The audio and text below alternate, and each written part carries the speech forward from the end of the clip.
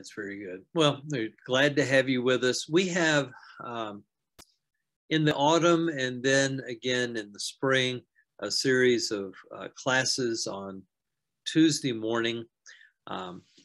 Traditionally, at the end of this series, we have a luncheon, which is coming up in a couple of weeks and was not far out. And I'm working right now in putting together a Ukrainian themed luncheon, so we can see what we can get going with that. I do have one dish that I do really well. It's a Ukrainian stew, so we'll work on that. But on in this particular series of lessons, we've been looking at the covenants. This week it'll be the national covenant, but the idea of covenants going all the way back to the Garden of Eden, and actually we could have gone before, because there was definitely a covenant with the angels that they did not keep their place and were punished.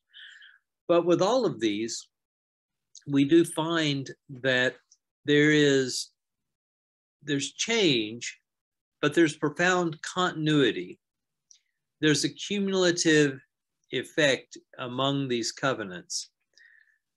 And this really reaches back to the idea of the nature of God. God doesn't change. He's not one God today, and he's going to be a different God tomorrow. He doesn't change. Now, human beings change. Sometimes the change is gradual and you think about growth. Sometimes there's a strong disjuncture, but God does not change. And as a result, the covenants are never trashed. God doesn't say of a covenant, wow, I made a mistake doing it that way. Throw that on the trash heap. Let's go to something else. Instead, every covenant, every promise of God is eternal. God does not change his mind. He doesn't promise and then take back. But there can be additions. As we think in terms of a legal document, a codicil. Not something new, but something that amplifies or restricts or directs. But the cumulative nature, we find that in Leviticus 26:42. God says, then I will remember my covenant with Jacob. I'll remember my covenant with Isaac and my covenant with Abraham, and I will remember the land. Now, is there one covenant with Jacob and a completely different disjointed covenant with Isaac, and yet a third completely different and non-connected covenant with Abraham? No, God made a covenant with Abraham. It was reaffirmed with Isaac. It was reaffirmed with Jacob, and it was enlarged over the time. It was explained more fully. And that's the same covenant with the land. Now, whenever we think about the land, I want to just obliquely say, God does care about his physical creation in every form. And he does care about the environment. He does care about nature. He tells us that. But in this instance, land is a reference to the people. Joel 2:18, then the Lord became jealous for his land and had pity on his people. It's really thinking about a covenant with the nation. Whenever we look at the idea of the covenant with the nation, we recognize that what occurred in the old provides for us, and we'll see later some lessons we can draw for the new, but it was with a very definite group of people. 1 Chronicles 28:8. Now therefore, in the sight of all Israel, the assembly of the Lord, and in the hearing of our God, observe and seek out all the commandments of the Lord your God, that you may possess this good land and leave it for an inheritance to your children after you forever. So God was not so much concerned with the physical topography, but the people who live there. Now, when we look at the way God dealt with his people, we need to recognize that God both deals with us as individuals and as we are in relationship with one another as God's people. And the covenant that he makes is a covenant that extends to other people. In Deuteronomy 29, we find a covenant with the people being instigated by God. And by the way, we'll come back to this. It's always by God's grace. He initiates. We don't go to God and say, have I got a deal for you? But rather, God comes to us and says, here's what I have to offer to you. He's the one who initiates. And this is Moses. You are standing today, all of you, before the Lord your God. The heads of your tribes, your elders, and your officers, all the men of Israel, your little ones, your wives, and the sojourner who is in your camp. From the one who chops your wood to the one who draws your water, so that you may enter into the sworn covenant of the Lord your God, which the Lord your God is making with you today. Now notice, it's God who does this. And who's there? The rulers, the magistrates, well, and your servant who goes out and chops your wood and draws your water. Everyone's there. And God's the one who establishes the covenant. That he may establish you today as his people. And that he may be your God as he promised you. And as he swore to your fathers, to Abraham, to Isaac, and to Jacob. So once again, this continuity, not a break, but an amplification and an affirmation. But notice what it says here. It is not with you alone that I am making the sworn covenant, but with whoever is standing here with us today before the Lord our God, and with whoever is not here with us today. Now, let me ask you, if I say, I'm going to include everyone who is in this room, and I'm also including everyone who isn't in this room. Who am I including? It's everybody. Future generations. We've got to recognize through this entire thing that the covenants, and God intimated this going back to the Garden of Eden when he was talking about how he would deal with Adam and Eve. It would spread to all. Or back to Noah, it spreads to all. Or with Abraham, very specifically, in you will all the nations of the world be blessed. This covenant has implications for everyone. And then he lays out some background on this covenant. You know how we lived in the land of Egypt and how we came through the midst of the nations through which you passed. And you have seen their detestable things, their idols of wood and stone and silver and gold, which were among them. Beware lest there be among you a man or woman or clan or tribe whose heart is turning away today from the Lord our God to go and serve the gods of those nations. Now notice, The first point of this morning is a man or woman.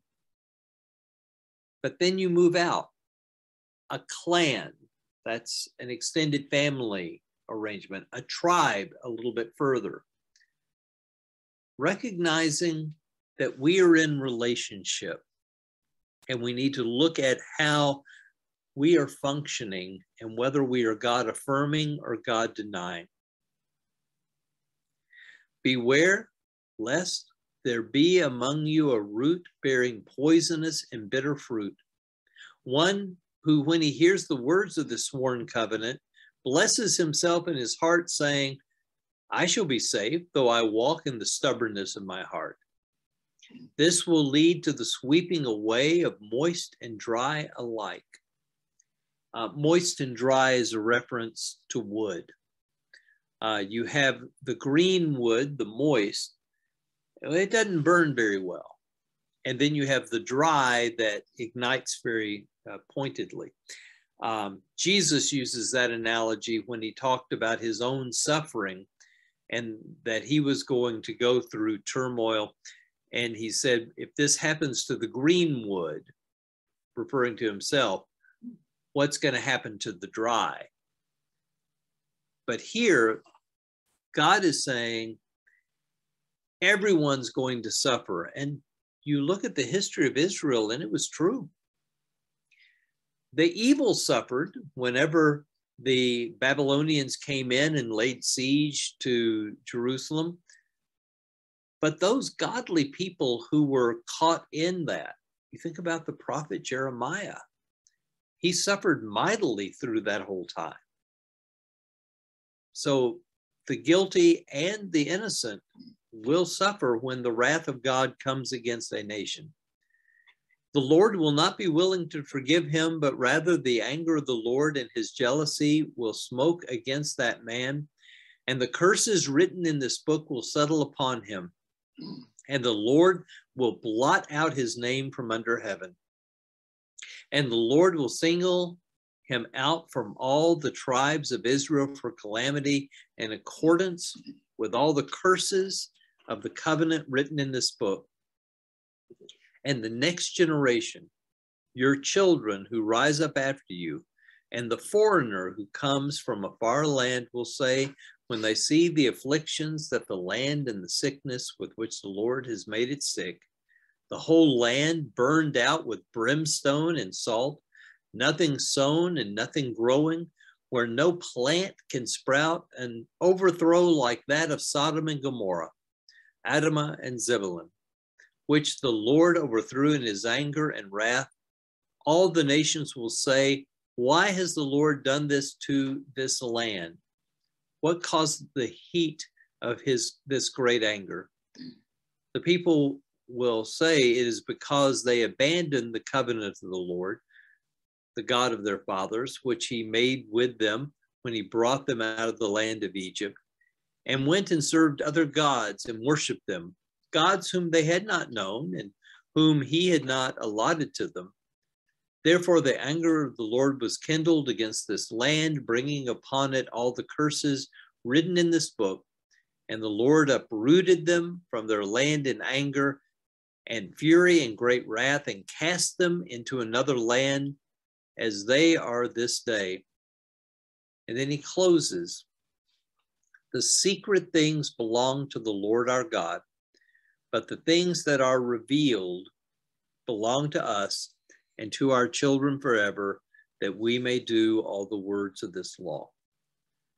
So the principle of believing and obeying, and the curse that is pronounced to those who do not obey. Now, this covenant with the people and their land was confirmed at Shechem. Shechem is a town and settlement in central Israel, in what we would refer to as Samaria.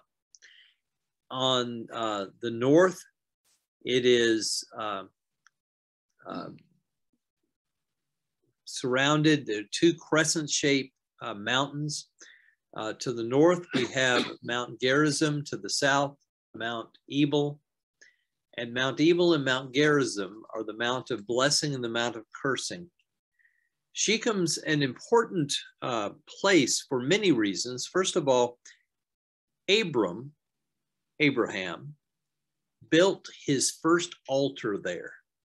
The first time he built an altar and sacrificed to God. Genesis 12:6-7. Abram passed through the land to the place at Shechem, to the oak of Moreh. At that time, the Canaanites were in the land. Then the Lord appeared to Abram and said, "To your offspring will I give this land." So he built there an altar to the Lord who had appeared to him. So the promise of the land was given to Abram, and he built an altar there. Shechem was also important with Jacob. When Jacob traveled through, he purchased an inheritance there. And from the sons of Hamor, Genesis 33:19, Shechem's father, he bought for 100 pieces of money the piece of land on which he pitched his tent. And then it goes on to Joseph.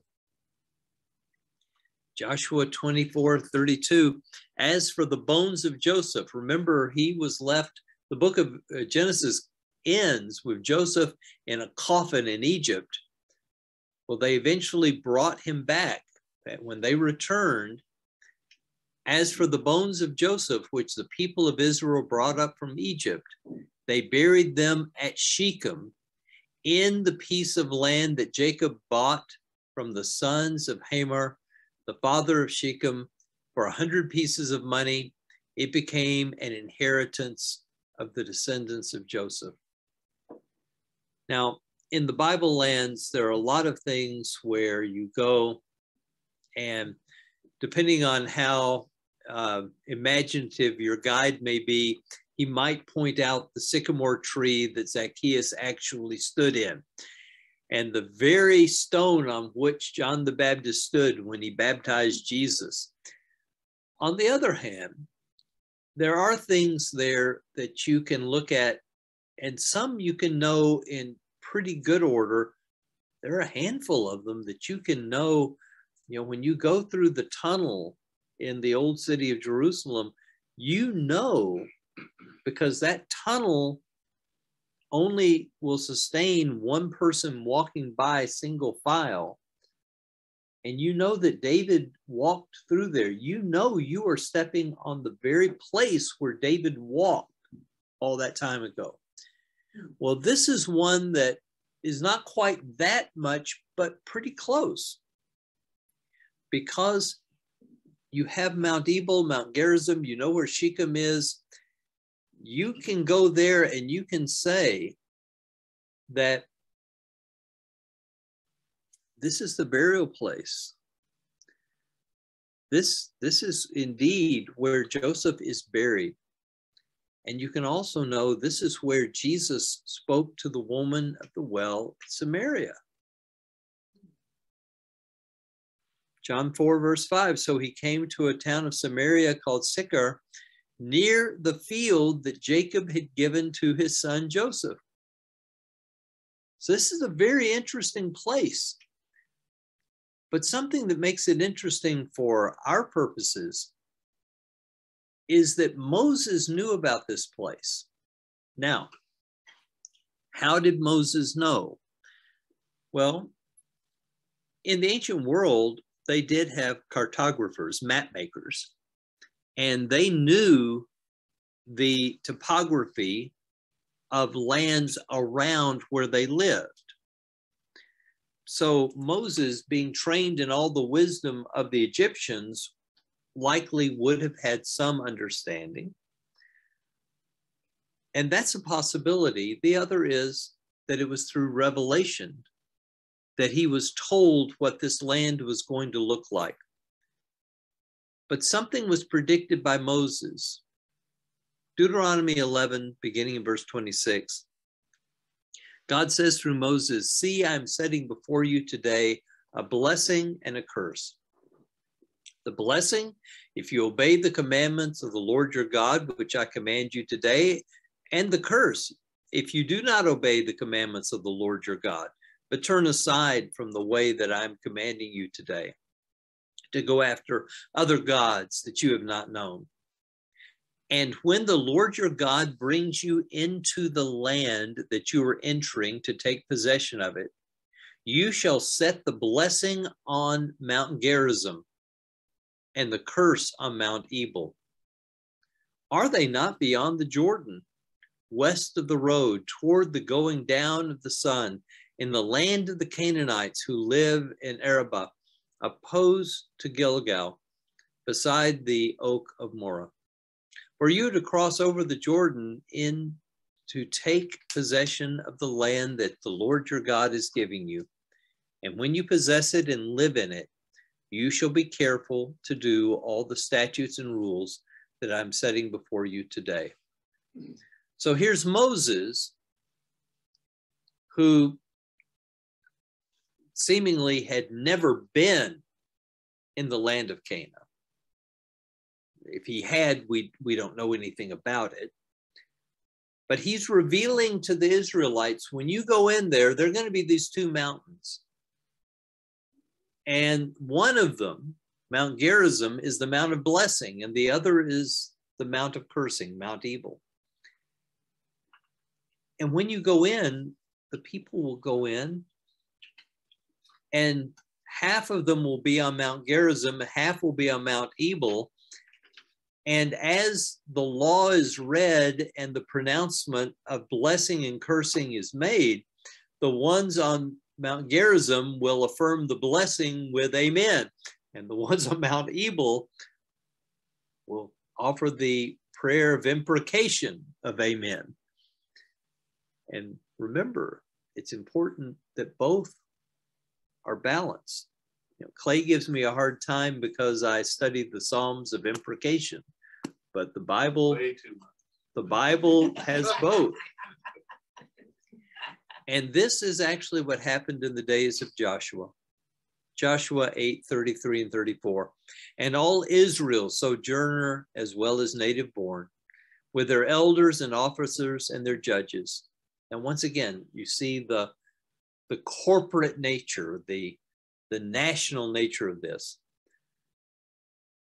With their elders and officers and their judges, stood on opposite sides of the ark before the Levitical priest who carried the ark of the covenant of the Lord, half of them in front of Mount Gerizim and half of them in front of Mount Ebal, just as Moses, the servant of the Lord, had commanded at the first, to bless the people of Israel. And afterward he read all the words of the law, the blessing and the curse, according to all that was written in the book of the law. Now, think about how dramatic that would be. We're talking about a pageant where the whole nation is on these two mountains, and in the middle of it, you've got the Ark of the Covenant. Now, it doesn't tell us whether the Shekinah, the presence of God, was hovering above it. It may have been. But we do know that all these priests with their garb, their robes, were all standing around. And as it was being read, the people were affirming the blessings and the curse. But we recognize in all of this, it is a covenant of grace. Deuteronomy 9, verse 6. Know therefore that the Lord your God is not giving you this good land to possess because of your righteousness, for you are a stubborn people. It's not because the Israelites were so good that God said, wow, I've got to give them this land. I've got to set up a covenant for them because, wow, if I don't get them, some other God's going to get them. No, there's one God. There are many people. But why would this nation be selected? It was God's grace. It wasn't their goodness. But grace is conditional. This is something we have to continually come back to. If grace is unconditional, there are only three possibilities.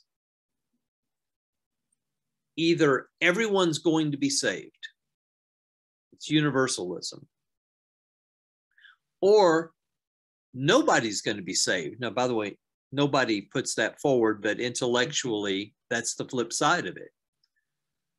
Or the third possibility is that God is capricious, that he looks out and says, well, Clay's going to eternal life. Brandon, too bad for you. And just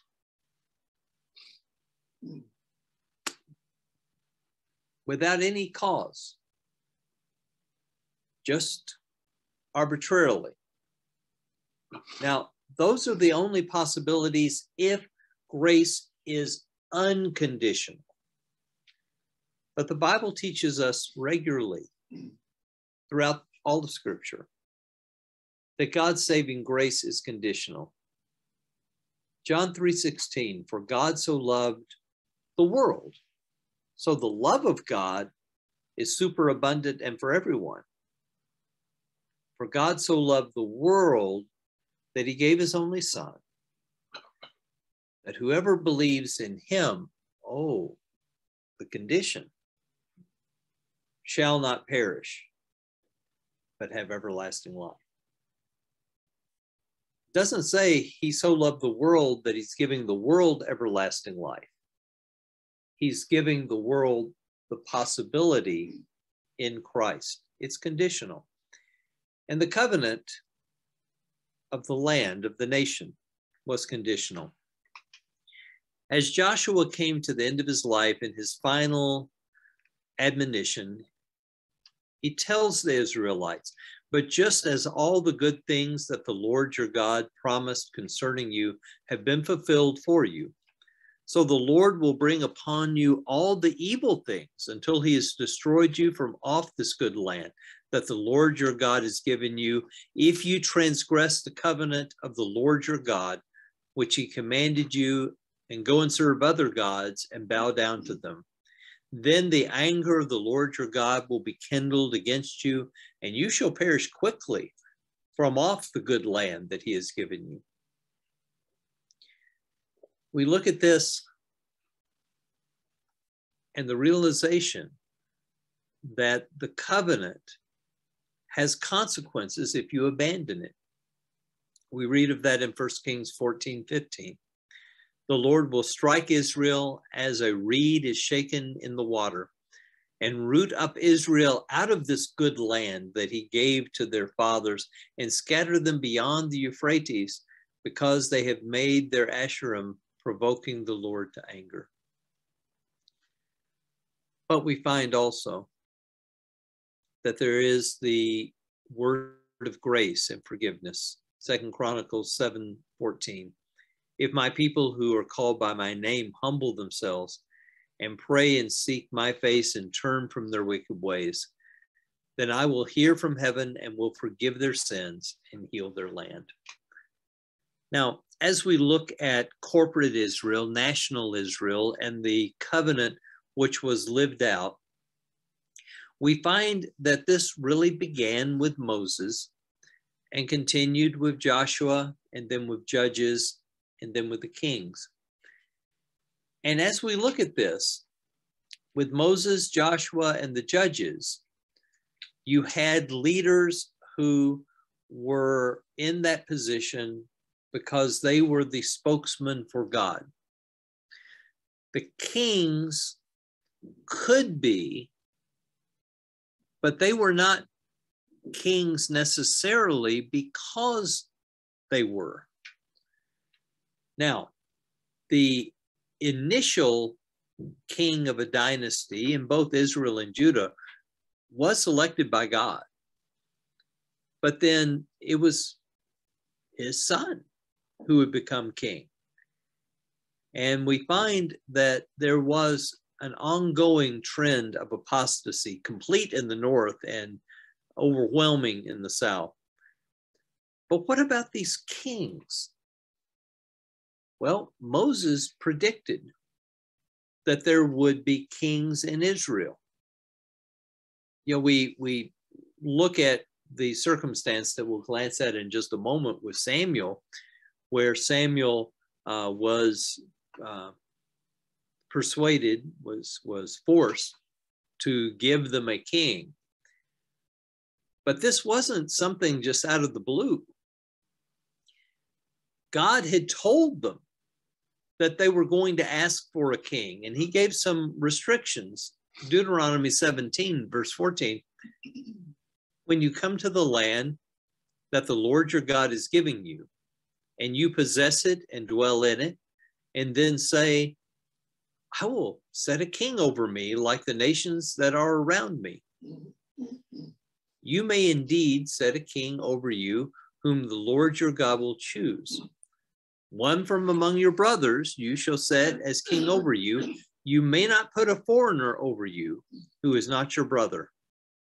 Only he must not acquire many horses for himself or cause the people to return to Egypt in order to acquire many horses.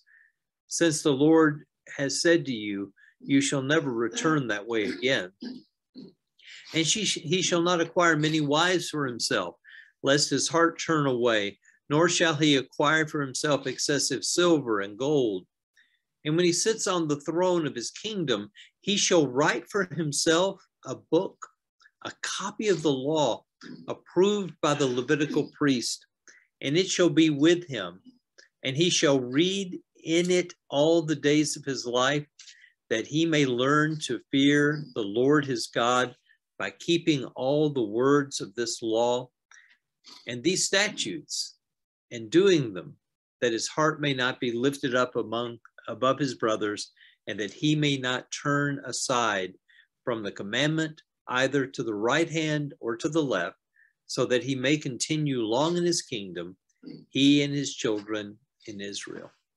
Now you look at this, there are a lot of interesting things in this. One, when you begin looking at the prohibition of basically the poshness, the having lots of horses, is just a way of saying living at large.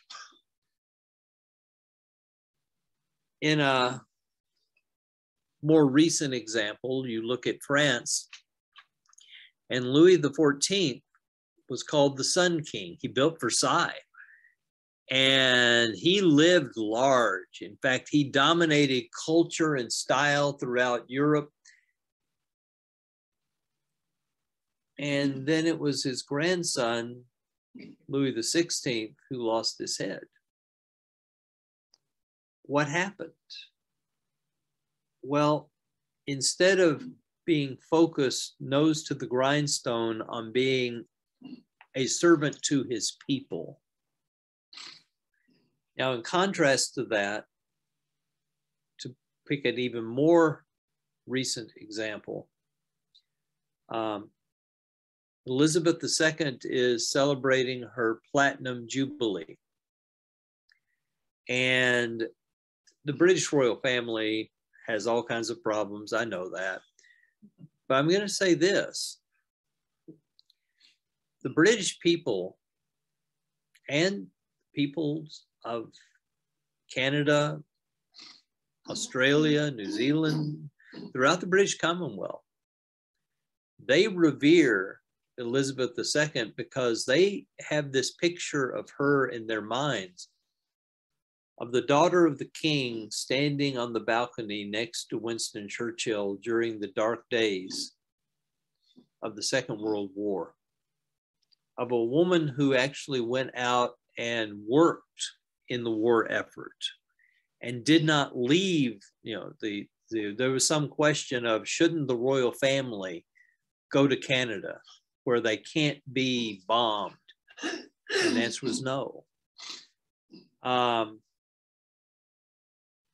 You look at what happened with the kings of Israel and Judah, and the lust of the flesh, the lust of the eyes, and the pride of life destroyed them. But you look at this also, something I find fascinating He says, now, when you get a king, one of the things the king has to do, as soon as he starts to reign, he's supposed to sit down and copy for himself.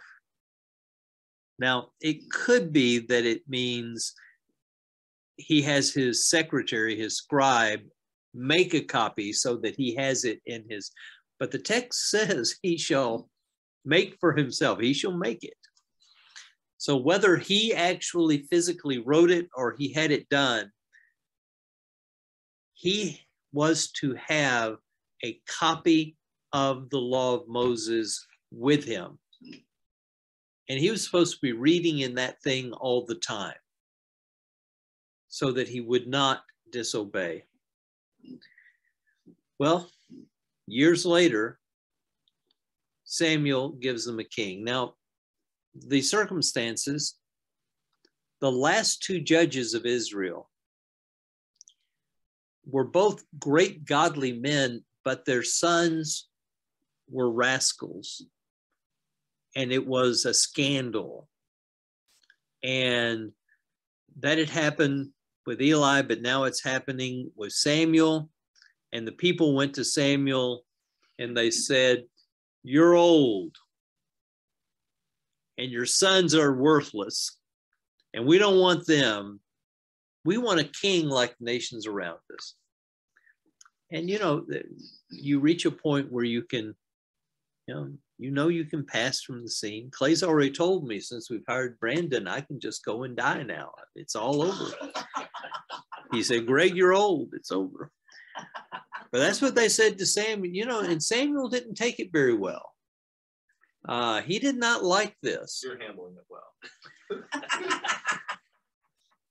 And the ultimate thing, but when you look at the text, there was obviously, from Samuel's perspective, a personal slight that had occurred. And God said, "It isn't about you, Samuel. Get over yourself. It's not about you." 1 Samuel 8, beginning verse 7.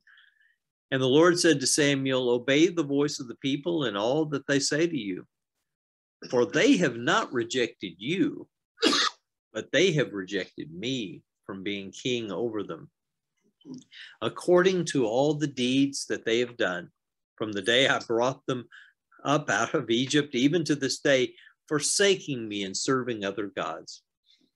So they are also doing to you." In other words, God says, "Okay, Samuel, yeah, they aren't treating you well, but look at how they've treated me for all these years. This is the way it is. Now then, obey their voice, only you shall solemnly warn them and show them the ways of the king who shall reign over them." And Samuel lays it out. He says, this guy's going to be awful. And part of it, he says that he's going to disobey what Moses laid out. He's going to say this king's going to have all the pomp, and he's going to have all these chariots. He's going to do all this stuff. And then he goes in and he says, and you know what? He's going to tax you. And the taxes that he's going to give you are an enslavement. Do you know the outrageous taxes? It was 10%. And that was a curse. Often thought, oh, let me be cursed with 10%. It'd be fun. But the point is, it was all laid out. And yet, we find in the Kings, the covenant was proceeding. Next week, Clavon is going to be outlining the Davidic covenant. But again, as we started, we saw the progressive nature of covenants. And the transition into the monarchy was foreseen by God. He said through Moses that he already knew it was going to happen. And even though it originated by the people losing faith in God to at least a certain extent. God used that and always had it in his plan for those kings in the ideal sense to be a picture of our Savior. Now, no king lived up to that ideal, but the ideal by which you would measure kings was Jesus himself. Now, what are some principles from the national covenant that we could draw away from this lesson? First of all, there's a living out of the covenant. The law of Moses, the covenant given on Mount Sinai, was not merely an intellectual enterprise. It was lived out in the lives of men and women of faith. And as such, we can draw the lesson, of course, in our own lives, that it's not enough to have intellectual assent to something. We are to submit. We are to humble ourselves before God. It's not that we earn our salvation. But if salvation is conditional and it's conditioned on penitent faith, that means our lives will be changed by that. We do find another principle, and we find this in all the covenants, that there's grace. God is the initiator. God is the one who does good for us. If God wanted to condemn us, he wouldn't have to do anything. We've given grounds of our, it's not entrapment. We've done it ourselves. So if God had a hateful bent,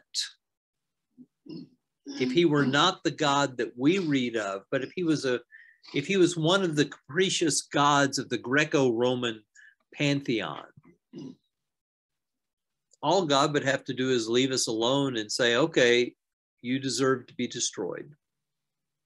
But that's not what he does. In point of fact, he is in anguish. He is frantic. He is moving heaven and earth, literally. So we have an opportunity to be saved. God is the Savior. And yet grace is conditional. And it calls us to obedience, trusting and obeying. If we truly believe, that belief will make a difference in how we live. It will change us. And with all the covenants, we find the element of judgment. You look through Scripture, and the Bible has actually, if you look at it just word for word, more to be said about condemnation than it does about the blessings of being saved. But part of that is you can't understand how good it is to be saved unless you understand the danger from which you are saved. The hymn Amazing Grace has the couplet, "'Twas grace that taught my heart to fear, and grace my fears relieved. How marvelous did this grace appear the hour I first believed." It's God's grace that he taught our heart to fear, that he showed us what is wrong. It's not loving to let someone go down a wrong path and not correct them. I have a very good relationship with my physician, but when I go in and he does the blood tests and so forth, if I've not been observant in my diet and my blood sugar is off, would it be loving and kind for him to ignore that and say, oh, Greg, everything's great. Well, of course not. He looks at it and he says, okay, you're on this med. You know what? If you don't stop eating sugar, you're going to end up on insulin. Well, that's not what I want to hear, but it's what I need to hear. God tells us what we need to hear, and that is a word of judgment. God does not punish the wicked because he delights in it.